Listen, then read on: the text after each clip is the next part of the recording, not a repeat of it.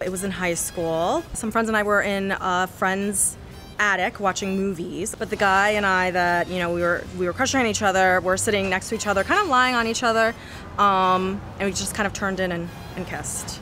And it definitely made me feel melty. Did you proceed to make out for the rest of the movie? We really didn't make out. He was a total gentleman. I was a total sweetheart. We really didn't make anyone feel uncomfortable. It was literally just a kiss. This is the part I didn't say before. I really was after his friend.